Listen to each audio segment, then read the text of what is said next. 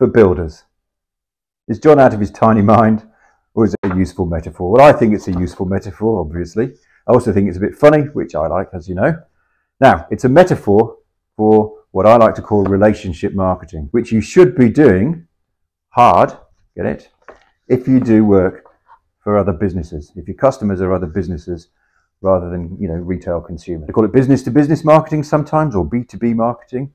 Now, it's not the only way to market to other businesses, but it is a very powerful way, and possibly the most powerful way to market a trade business to business customers. Now, you can have a few types of business customer. I'm going to go through a couple of examples for you. For construction subcontractors, like electricians and plumbers and bricklayers and tilers and gyprockers and all those and roofers, it might be builders. You're going to do business-to-business marketing to builders. I mean ringing people up, right, and building relations. For builders, even if you do work for retail customers, it could be architects who often have the customer first, or who often are very influential in who the customer chooses. But it can also be developers, it can be commercial customers like your restaurants and your shops and your retail chains and your shopping centres and your hotels and your building managers and strata managers. For maintenance trades, plumbers, electricians, property maintenance guys, air conditioning guys, it might be strata managers, property managers, building managers and businesses as well, like nursing homes and shops and factories, etc. Is this making sense?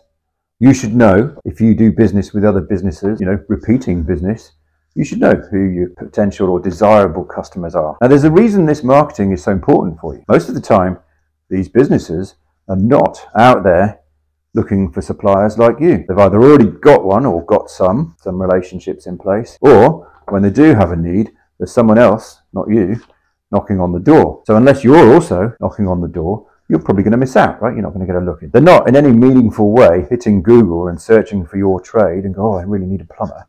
I mean, I'm sure it happens, but mostly it doesn't happen.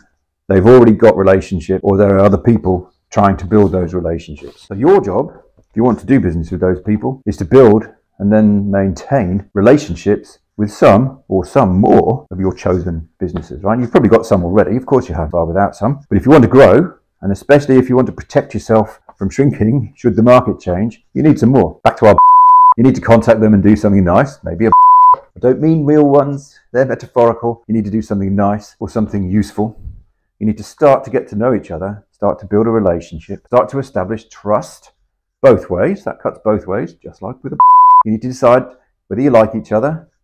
It's important for blowjobs too, isn't it? Your customer needs to know, like, and trust you, or you and your business, before they'll buy. And you need to know, like, and trust them before you'll do work for them, right? Because you're putting money and effort out there before you get paid as well. So you need to know, like, and trust each other before you commit to this thing. Just like with a enough about the joke only goes so far, doesn't it? So back to relationship marketing. You need to identify the businesses you want to work with and the people in them that you need to be talking to, the people who can give you work. It's often more than one. You need to make contact, and you need to start getting to know each other. You need to keep making contact and being useful and nice and generous and helpful, but not pestering, until an opportunity arises for them to ask you for a quote or to do some work. You need to be patient and keep going if you don't win your first opportunities, and keep talking to them so you can get to a point where you can win one. Okay, that's quite important. You need to understand what's going on and whether you're genuinely getting opportunities or whether you're just being used. Price check the person they really want to give the business to. And you need to be in there in the relationship, sort of present, when an opportunity appears, when a current provider fucks up or has no capacity, fall too busy, or they fall out,